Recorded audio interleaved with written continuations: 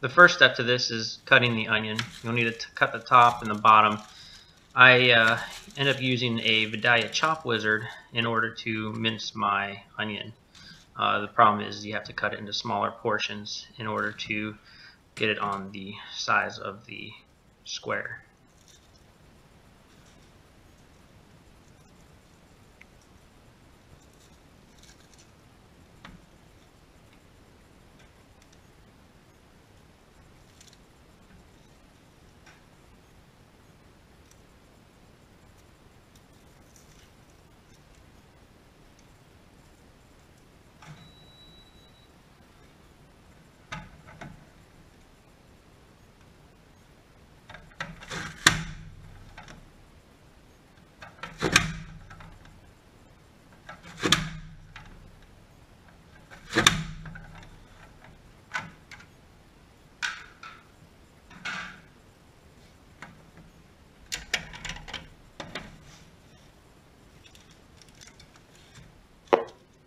The next step is adding the ingredients.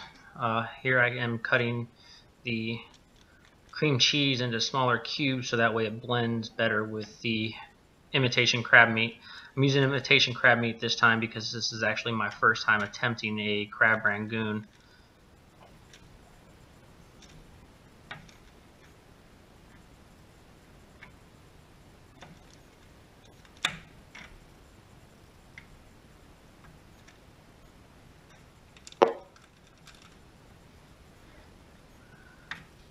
Here I'm cutting the imitation crab meat into smaller cubes for the same reason that I cut the cream cheese into smaller cubes.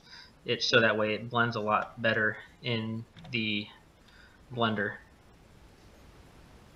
Here's a good example side view of the blender blending just the cream cheese and the crab meat at this time. Later I'll be adding a few more ingredients. They are the onions I just got done mincing, as well as some minced garlic that I already had, and my favorite seasoning, the Tony Chachere's.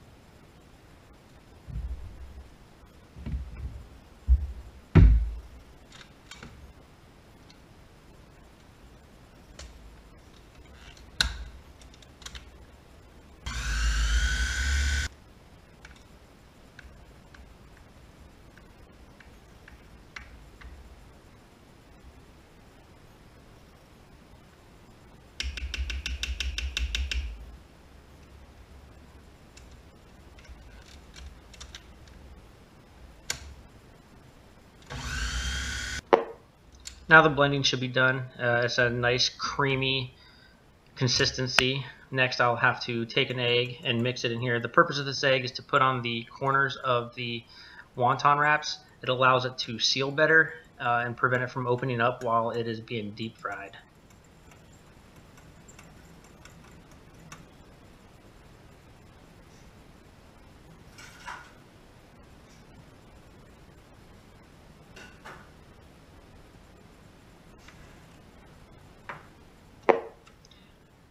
After I lay the 4 wonton wraps out, this is where I take my finger, dip it in the egg, hit the 4 corners of each wrap, and then put the crab rangoon in the middle and then fold it, as you will see.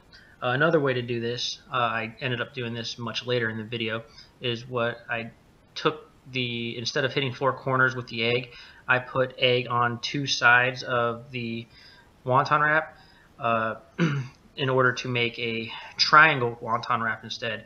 So I would take the crab rangoon and dip it in the center like I do here, and instead of folding the corners, I end up folding it in half, making a triangle.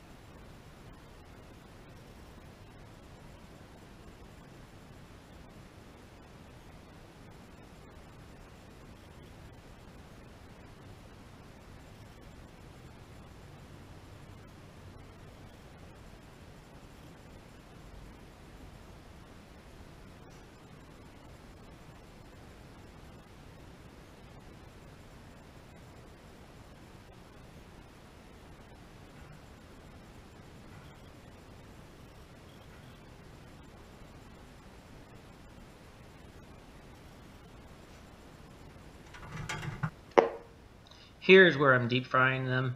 It's an overhead view using the GoPro, so that way you can see exactly how to lay them out. You don't want them too close, not that it really matters, I guess, because once you dip it down, they just start bouncing off each other.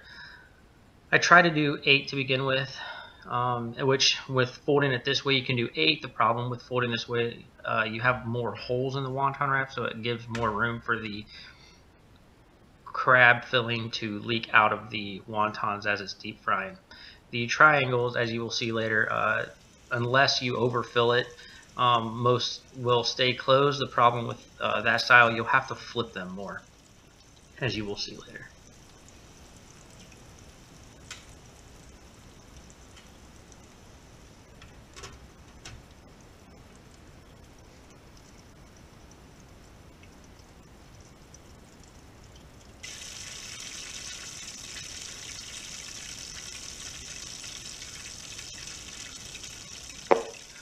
One thing that I forgot to mention earlier is you need to preheat the oil to 350 degrees. This particular deep fryer uses only goes to 356, so it's close enough. And you only have to deep fry for a few minutes before they're done. These actually fry really quick, and most of the ingredients don't need to be cooked or should have already been cooked.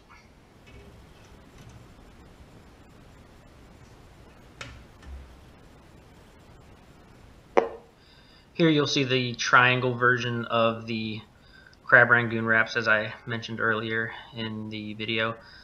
You can put about 6 of these in here at a time. This particular piece, I wanted to show you the difference in how they fry at the same time using the triangle version versus the folded version.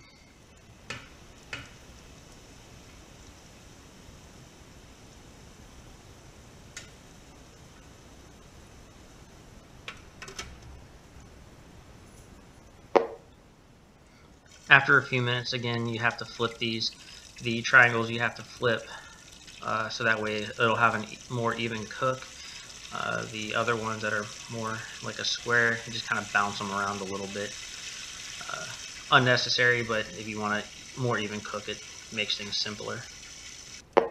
I hope this helped. Make sure you like my video and subscribe to my page. Thank you.